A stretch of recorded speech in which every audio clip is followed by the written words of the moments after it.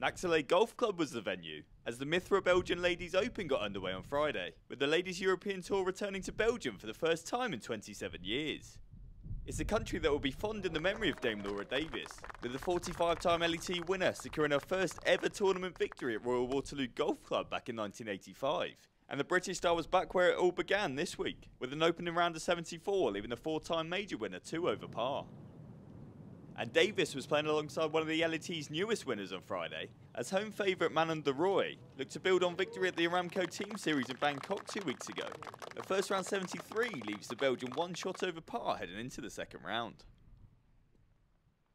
14 players find themselves on 1 under par after the first day of action, including Nuria Eturios. The 3-time LET winner rolled in 4 birdies in their opening round to card a 71. Another favourite of the home crowds was local amateur Savannah de Bock, who has the privilege of playing alongside DeRoy and Davis for the opening 2 rounds. The effervescent 16-year-old delighted spectators with an eagle and 2 birdies on the way to an opening round 71, including this birdie on the par 5 9th.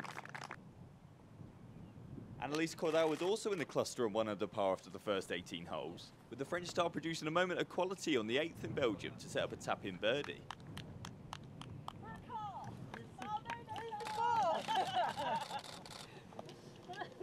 8 players sitting a share of 5th spot on 2 under after day 1, including Stacey Lee Bregman, who helped herself to 4 birdies in a day's play, with the South African sitting 4 shots off the lead after an opening round of 70.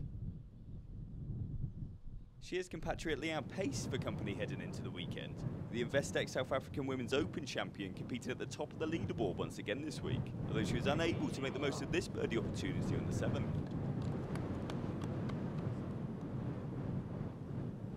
After missing out on her maiden LET win in a playoff last week at the Jabra Ladies Open, Whitney Hillier continued her impressive form into Belgium, with the Australian one of 3 players to shoot 3 under par on Friday, despite missing this attempt for birdie on the 12th.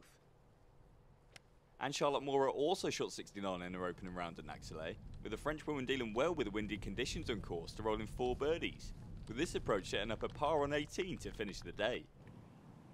Sweden's Eleanor Haag was playing in her first LET event of the season this week, and she started the tournament in fine form to sit 3 shots off the lead after day 1, with this tee shot on the 8th setting up one of 5 birdies on the scorecard today to leave herself in contention ahead of Saturday's action. But Lynn Grant is the woman to beat as we head into the weekend, with the 22-year-old leading by 3 shots after the first round, as she goes in search of her second LET victory of the season. The Joburg Ladies Open winner didn't drop a single shot on the way to an opening score of 66, with 4 birdies and an eagle on the card for the day, and what better way to finish than a birdie on the 9th.